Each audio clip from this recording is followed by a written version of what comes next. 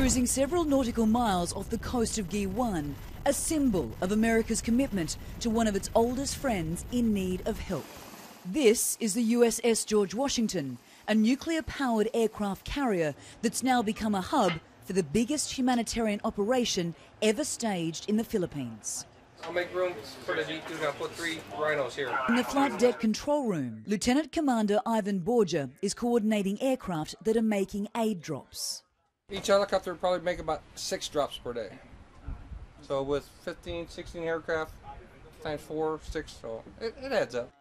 While up on the flag bridge, Rear Admiral Mark Montgomery watches his aircraft carrier operate with military precision.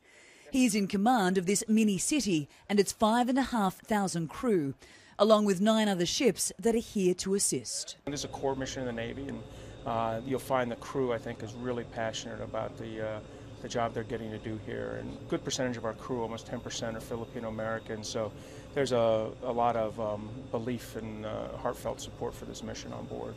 Historically, the US has had a powerful role in the region since World War II.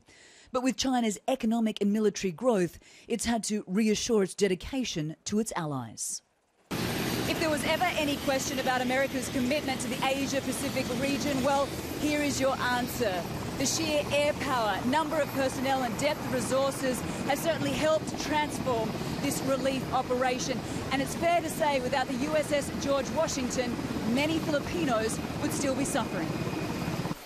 As the fighter jets sit vacant on the 4.5-acre flight deck, Ospreys and Seahawks work overtime, making urgent deliveries to some of the most remote and hard-hit areas. Including this one we've been invited to board. We're about to leave the USS George Washington aboard this Seahawk, and it's heading to northern Cebu to make an aid drop. These boxes behind me are filled with goods from USAID. Now, these guys make at least half a dozen drops a day. They work from sunrise to sunset. At the moment, we're racing against time to make the final delivery.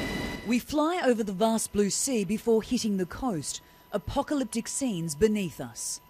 The crew is redirected to a small island that's been virtually wiped out. As they unload supplies, the survivors of Typhoon Haiyan emerge. With nothing left, they still manage to smile. It's amazing. This is why we all joined, to be a part of something like this so that we can help people. And most of the time we get to do stuff that's pretty cool, but this is something we really feel blessed to do this, to help. For however long it takes to rebuild, America says it's here for the long haul. Anna Corin, CNN, off the coast of Guiwan, the Philippines.